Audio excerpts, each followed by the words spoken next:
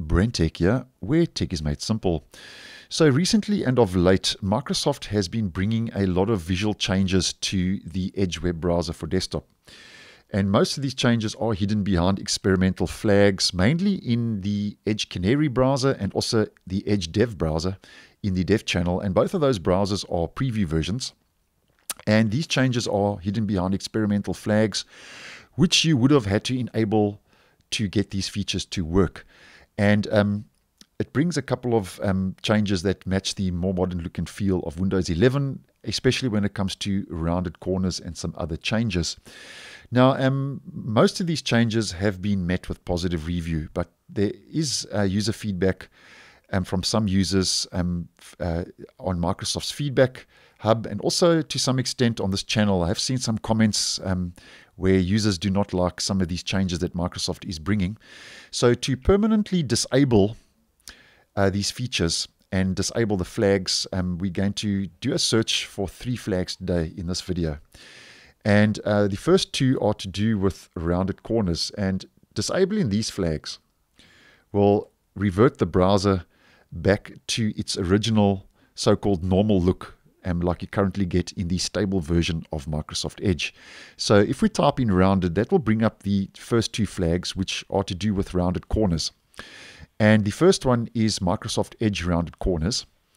And this will bring the rounded browser frames to the actual frame of the browser, which I haven't received yet because this is on a controlled rollout, even though I have enabled the flag. And then the next is Make Rounded Tabs feature available, which brings the rounded corners to the tabs and also gives the tabs that visual effect of actually hovering and so-called floating above the actual browser.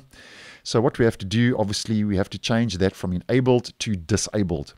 Now, don't change it back to default, because if you change it to default, Microsoft can always make this a default feature, and then obviously that will then reintroduce that feature back into the browser. So if you don't want any of these features, disable it, which will permanently disable those features.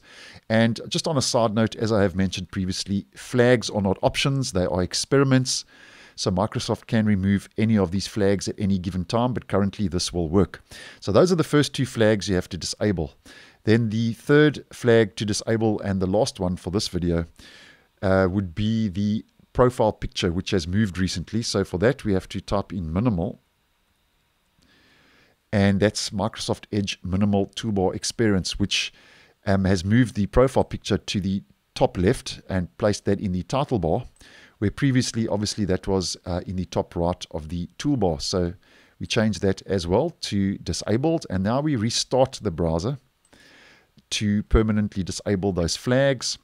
And now you can see, once we've restarted Edge Canary in this case, the browser kind of looks like it does in the stable version of Microsoft Edge, where you can see that the tabs are no longer rounded and do not have that visual effect and representation of kind of hovering and floating above the browser.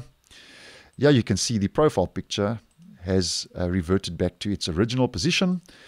And if you did have the rounded browser frames with the rounded corners, those would also be reverted back to the original square look. So that's how you can revert Microsoft Edge back to some extent to the original look and feel, how it is currently in the stable version, by just disabling those flags in the preview version of Microsoft Edge for desktop. And obviously, if you want to revert those changes and reapply those rounded corners and move the profile picture and revert it back to the title bar, you can just go back to those flags and just re-enable those flags.